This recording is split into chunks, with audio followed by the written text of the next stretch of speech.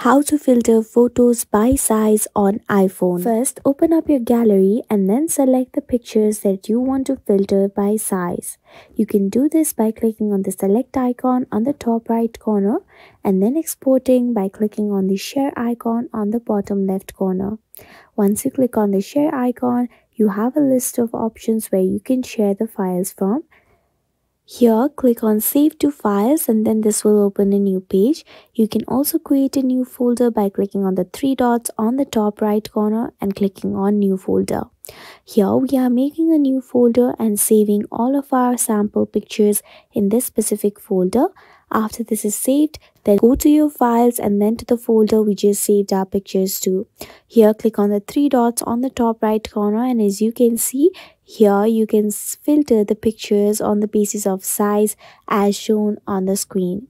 After this, you can easily filter the pictures that you have selected by size on iPhone. We hope this tutorial helped you. Thank you for watching and do subscribe to our channel for more such useful videos.